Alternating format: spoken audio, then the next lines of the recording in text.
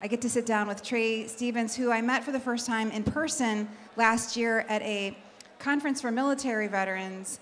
Trae is, like myself, a native Ohioan, and he went to the Georgetown Foreign School of Service, worked in the government briefly, or I guess maybe not so briefly. And Trae, we wanted you to come on up here. From what I understand, got sort of frustrated one day when Palantir came and pitched your boss, and so you basically said, I'm out of here, went to Palantir, spent 6 years there, and then was recruited by Peter Thiel, where he is at Founders Fund, and also co-founded Anduril. So thank you. Thank you.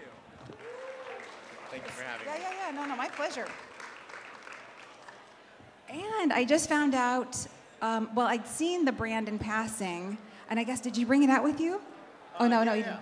Oh, yeah, I just found out also that Trae has yet another company, as if he's not busy enough, that he co-founded called Soul. And I just thought maybe the crowd here would be interested in knowing this. This is a reader that weighs not much more than a pair of sunglasses. Do you want to explain a little bit about what it is, if you don't mind? I just think it's so cool. Sure, yeah.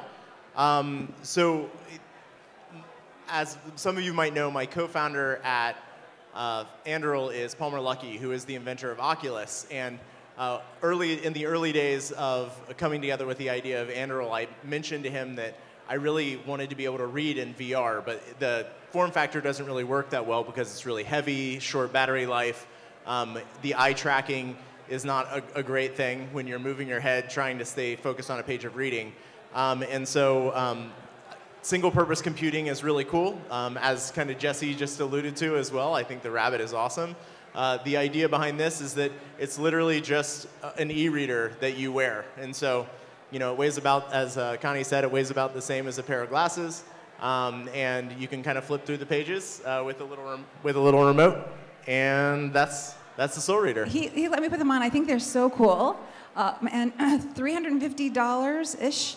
Yeah. But a long 15,000 people on the wait list. But anyway, if you're interested, as I am, it's soulreader.com, S-O-L. SOLreader.com. Yeah. Anyway, I'm sure we'll be hearing more about that. So thank you. Thank you. In the meantime, we're here to talk about Anduril and Founders Fund. I thought we could start with Founders Fund because I know that we've got investors in the audience, and they're always really curious to understand how investors operate and think. I did catch Brian Singerman's appearance yesterday at Upfront Summit, and he talked a little bit about what makes Founders Fund different.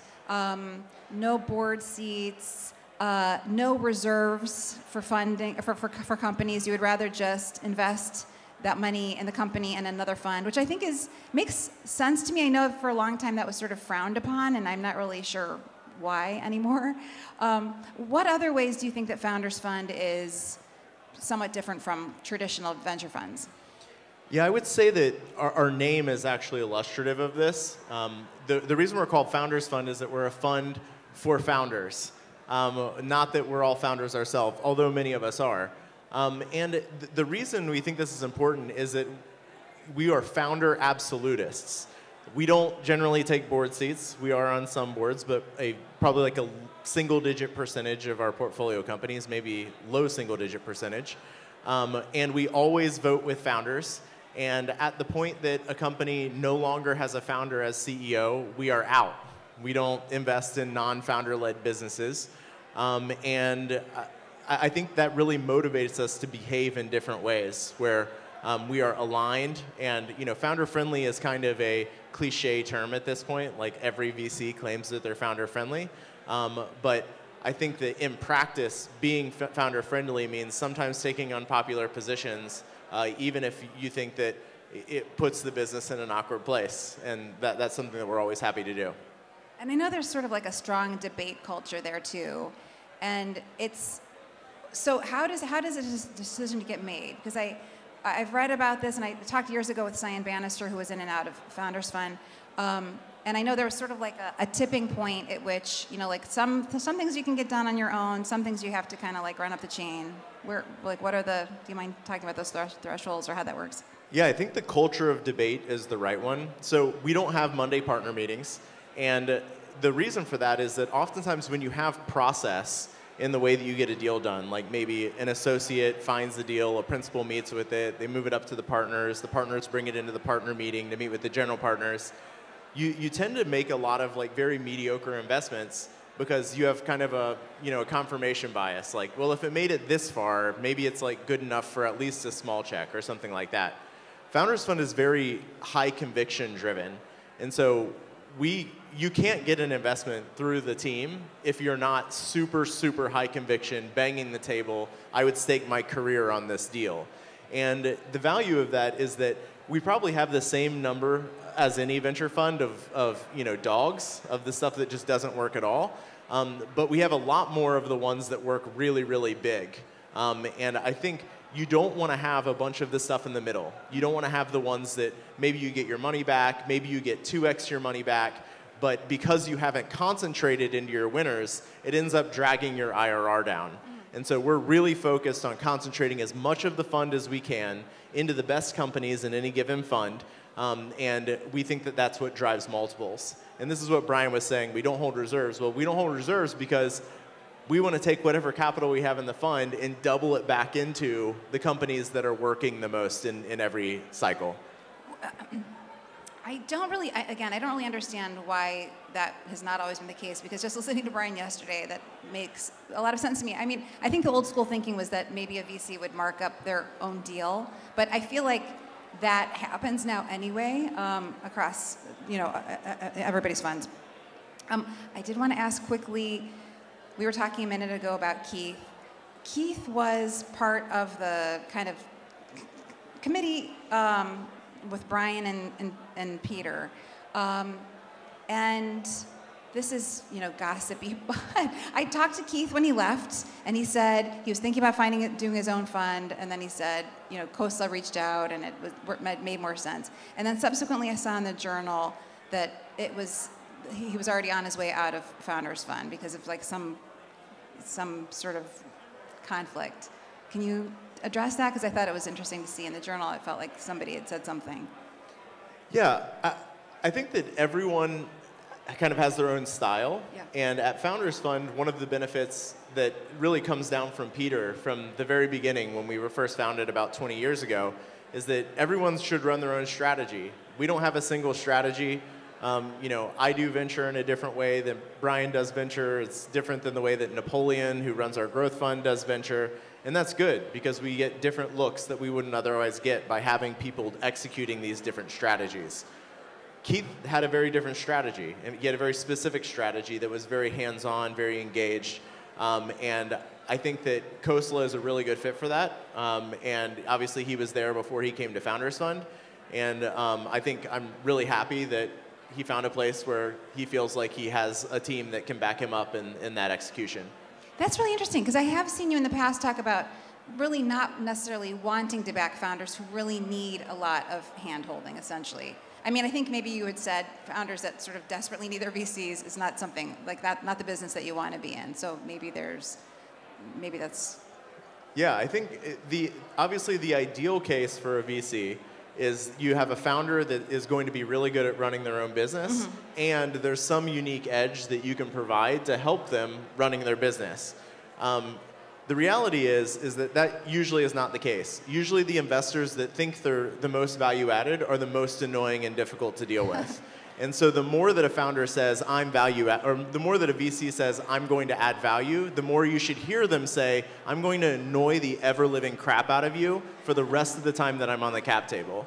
And I think sweet about it. It's really bad.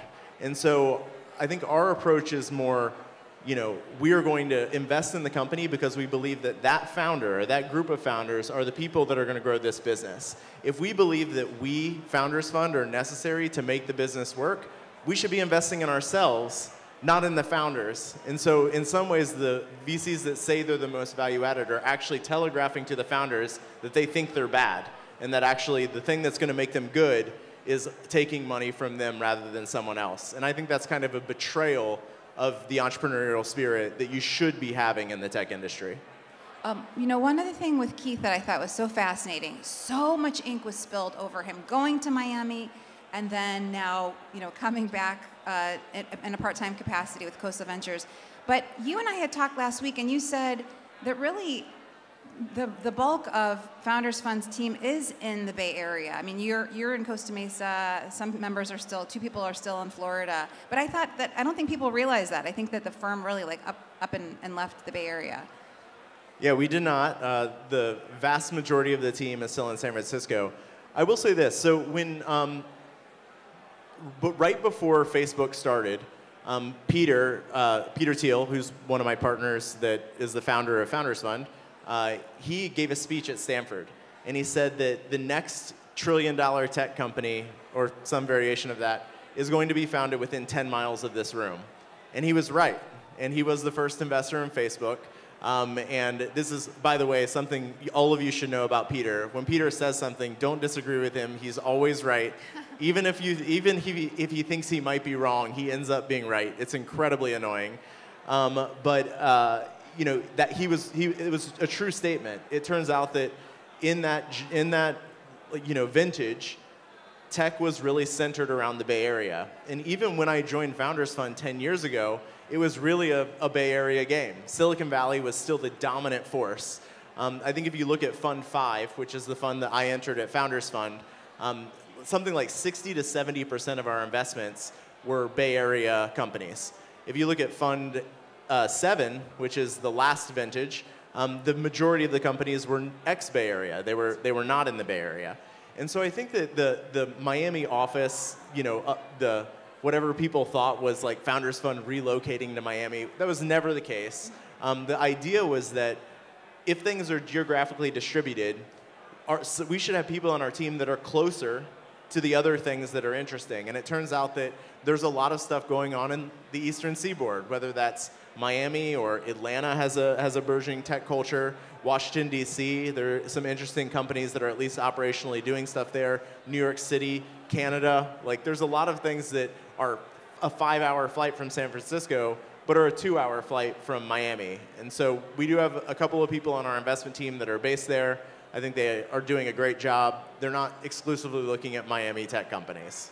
One thing that Peter said years ago, maybe this was like in 2015 when everybody was talking about autonomous cars, was that everybody was over-indexing on autonomous cars and under-indexing on telecommuting, which, of course, I think ended up to be true to some extent.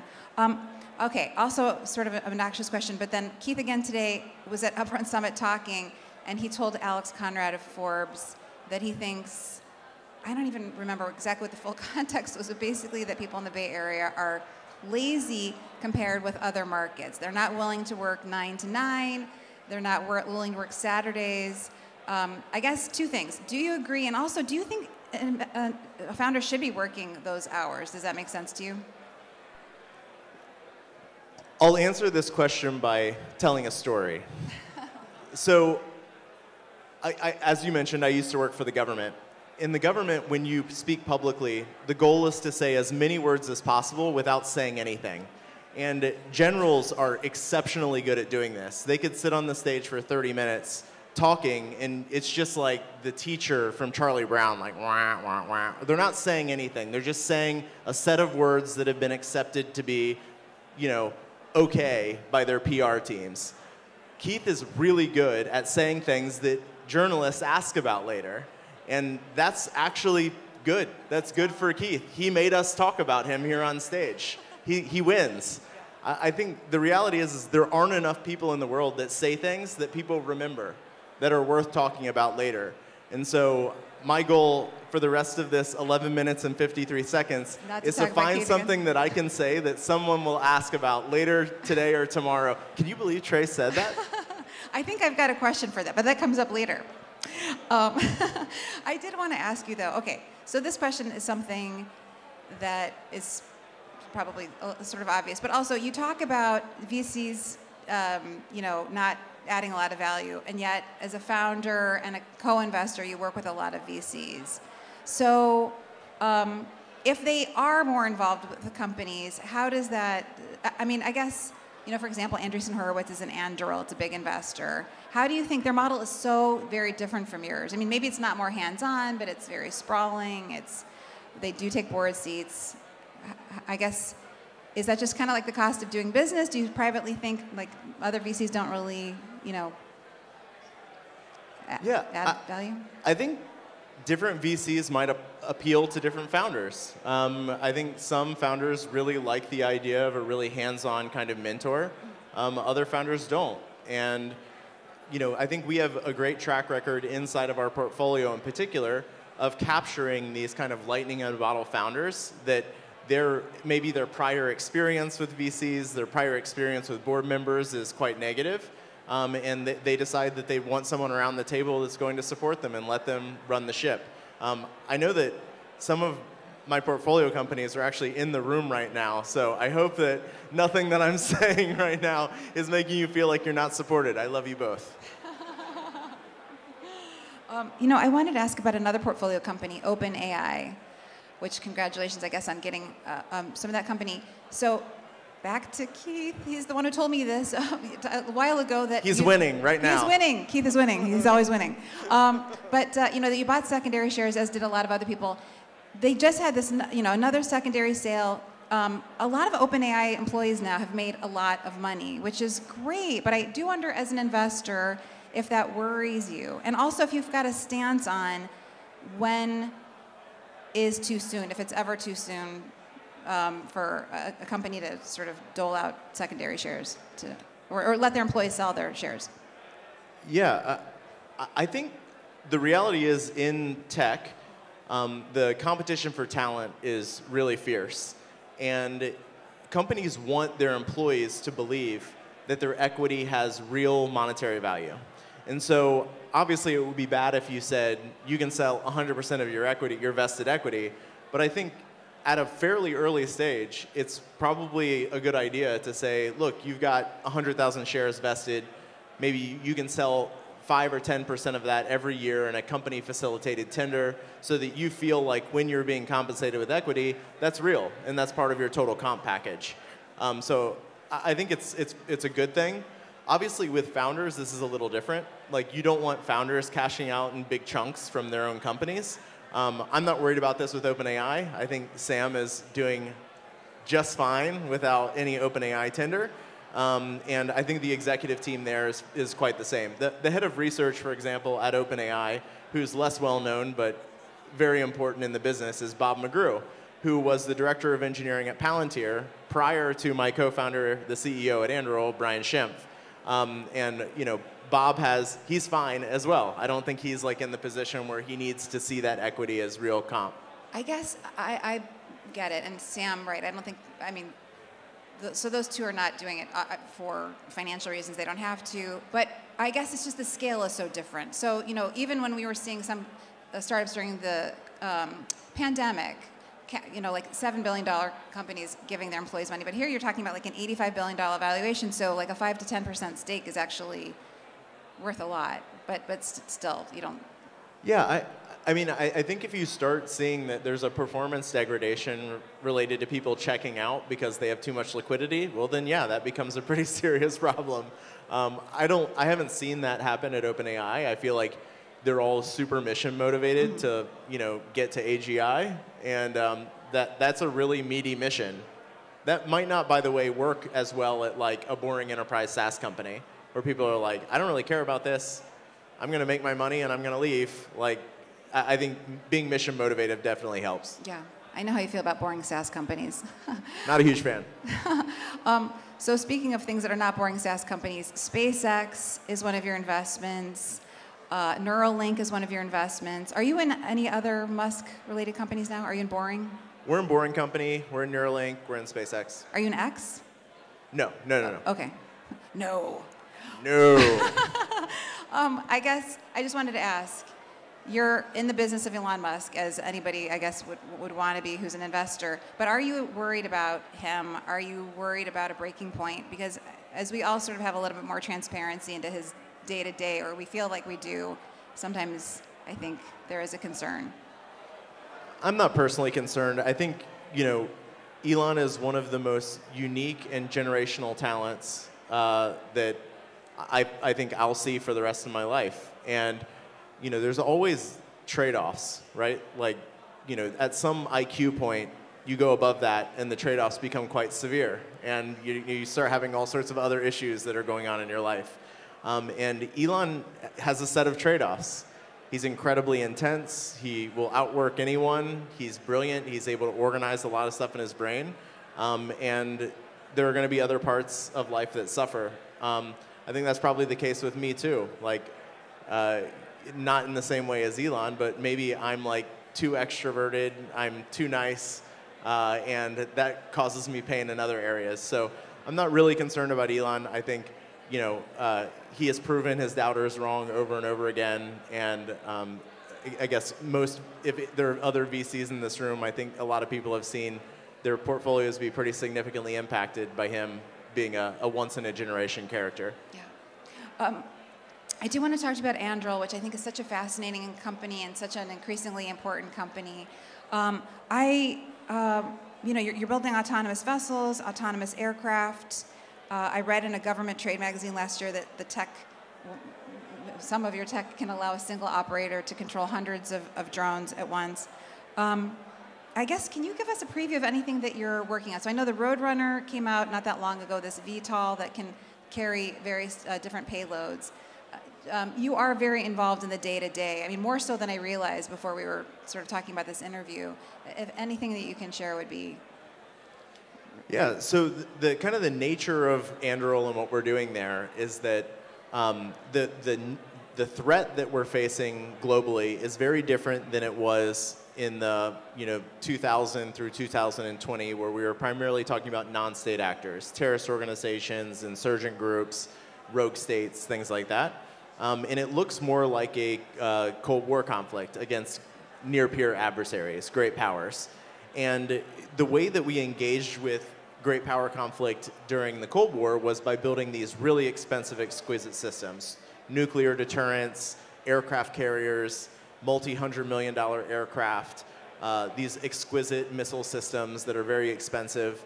And we find ourselves in these conflicts where our adversaries are showing up with low-cost attritable systems, things like a $100,000 Iranian Shahed kamikaze drone, or a $750,000 Turkish TB2 Bayraktar, or simple rockets and DJI drones with grenades attached to them with little gripper claws. And our response to that historically has been shoot a $2.25 million Patriot missile at it, because that's what we have. That's what's in our inventory. But this isn't a scalable solution for the future.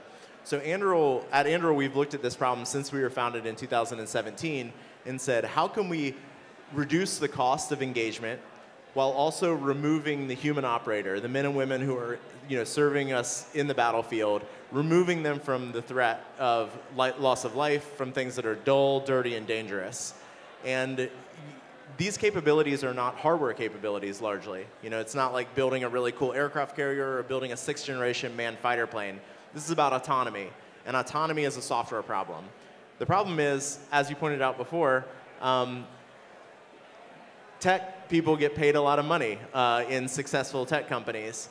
And so if you had the option of going and working in a concrete basement in Tucson for $100,000 a year, or getting paid $500,000 a year bringing your dog to work and eating free food in ball pits at Google, maybe you're going to go work at Google instead. The difference is that during the Cold War, our most talented people in the disciplines that mattered, whether it's aerospace design, radar design, microwaves, radio communications, they all worked with the Defense Department. Today, and the capabilities that matter the most, they're in ball pits at Google. This isn't really helpful. And so Anduril approached this and said, we want to build a company that's a software-defined defense contractor that is hardware-enabled. And so we're bringing these systems, these autonomous systems that are low cost, that are removing our men and women from harm's way, and we're supplementing the existing capabilities to create a continued deterrent impact so that we avoid global conflict. So software-defined, hardware-enabled versus hardware-defined, software-enabled, which is much less expensive because the units are so much smaller. Is that basically it? Well, it's life support systems are expensive. Mm-hmm. Building a manned fighter plane costs a lot more money than building a drone. Same thing for aircraft carriers. One missile can destroy an aircraft carrier with 5,000 human lives on it. You want to do things in attritable ways that reduce the cost of life and the capital cost of deploying these systems, that still allow you to demonstrate total technological superiority on the battlefield to the extent that you prevent conflict from ever happening. And so I mentioned to you, I'd read a story recently where someone had talked to one of the primes, as they're called, and they had kind of rolled their eyes and they said that these upstarts don't know enough yet about mass production. Is that a concern for you, or are they just thinking about what you're doing the wrong way? No, I mean, quite frankly, they're right. Startups don't know how to do mass production. The primes also don't know how to do mass production. You can look at the Boeing 737 problem if you want some evidence of that. We have no supply of Stingers, Javelins, HIMARS, Gimlers, Patriot missiles. They can't make them fast enough.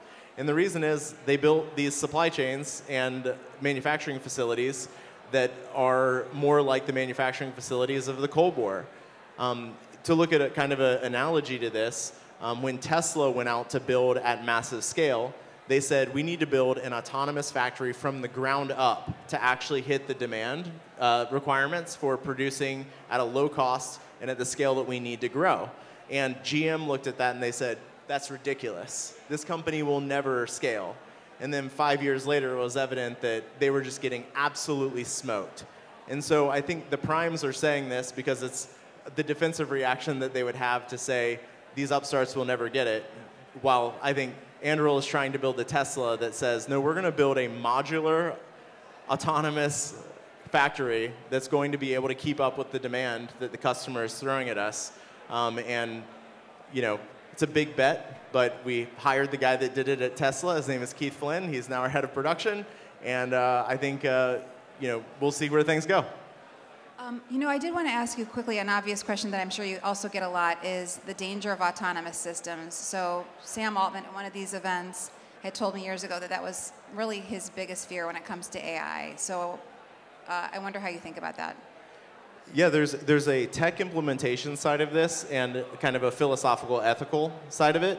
On the ethical side of it, you know, throughout the course of human history, we've gotten more and more violent, right? We started with like punching each other and then hitting each other with rocks, and then eventually we figured out metals and we started making swords and bow and arrows and spears, and then we built catapults and trebuchets, and then eventually we got to the advent of gunpowder, and then we started dropping bombs on each other, and then in the 1940s, we reached the point where we realized we had this actually like humanity destroying capability in nuclear weapons. But then everyone kind of stopped, and we stood around and we said, it would not be good to use nuclear weapons. We can all kind of agree we don't actually want to do this. And if you look at the curve of that violent potential, it started coming down during the Cold War, where you have precision-guided munitions. If you need to take out a target, can you shoot a missile through a window and only take out the target that you're intending to take out? We got much more serious about intelligence operations, so we could be more precise and more discriminating in the attacks that we delivered.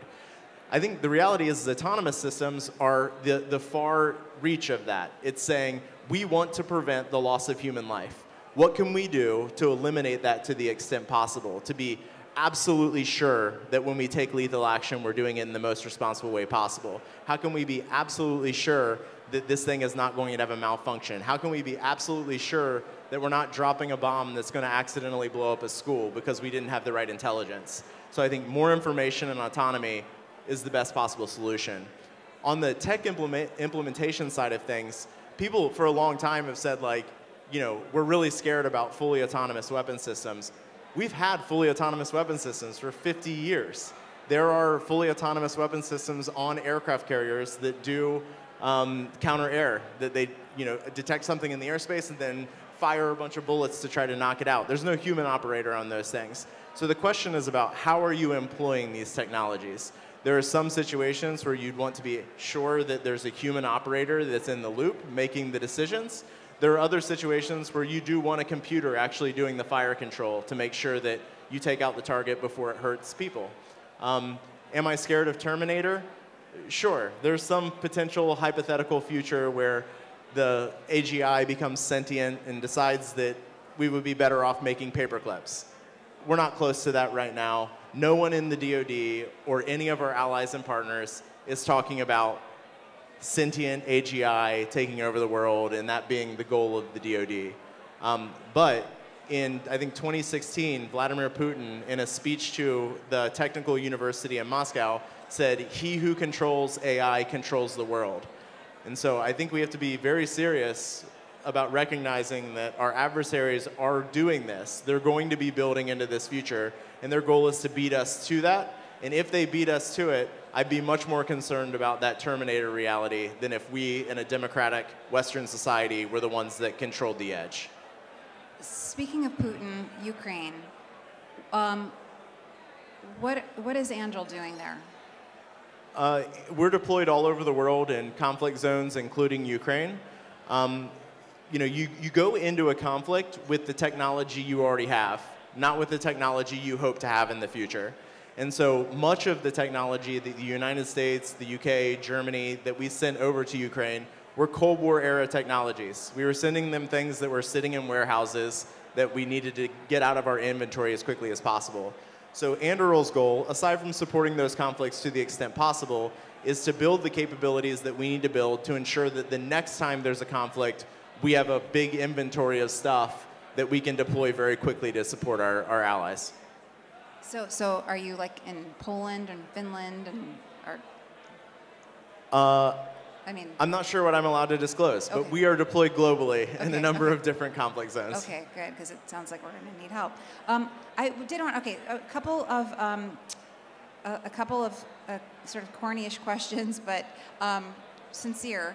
So I did want to ask you, you're privy to conversations that we probably can't imagine between Palantir and Anduril and SpaceX. So I was thinking about you. I was watching this terrible Julia Roberts movie on Netflix about like a cyber attack that ends the world, and I just wondered, what is like in your survival kit? Like what do you, because I'm sure you do think about that, right? And is it in a bunker? I do have a bunker. I can confirm. What's in my survival kit? I don't think I have any interesting ideas here. It's like, you want non-perishables, you want a big supply of water. It might not hurt to have some shotguns. I don't know. Find your own bunker. It turns out you can buy Cold War era missile silos that make for great bunkers, and there's one for sale right now in Kansas. And I would encourage any of you that are interested to check it out. That is really wild. And last question, I just wanted to ask, you're obviously very passionate about this country. You worked in government service. You work with Peter Thiel, who has thrown his resources behind a couple of people who've been elected to public office, including now Senator J.D. Vance. I just wondered if we'll ever see you run for office. I'm not personally opposed to the idea, but my wife, who I love very much, said she would divorce me if I ever ran for public office. So the answer is a strong no. Okay, great. Trae, thank you so much. Really so great to meet you and spend time with you. Thank you.